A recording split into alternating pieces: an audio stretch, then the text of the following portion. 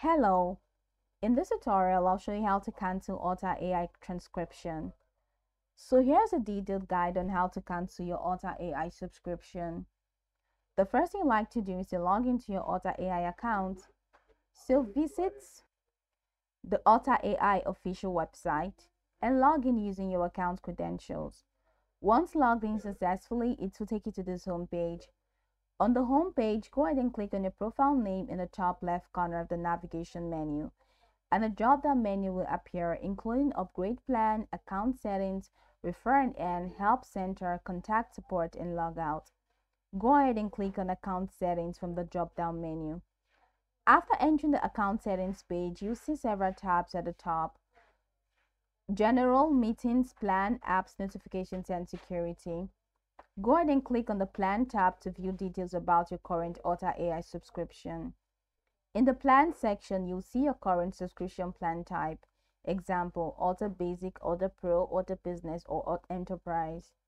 Now scroll down to the bottom of this section where you'll find the option to cancel subscription.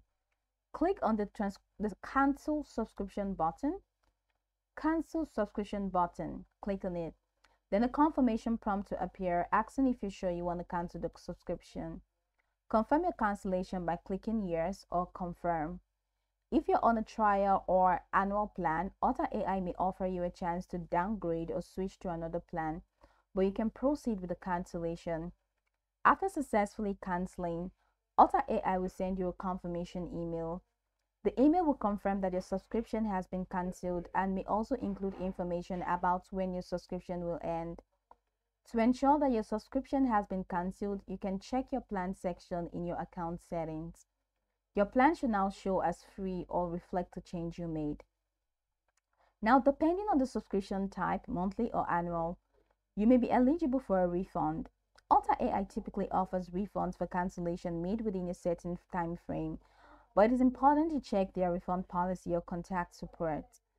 After canceling, you still have access to your current subscription benefits until the end of your billing cycle. So once the billing cycle ends, your account will revert to the free tier.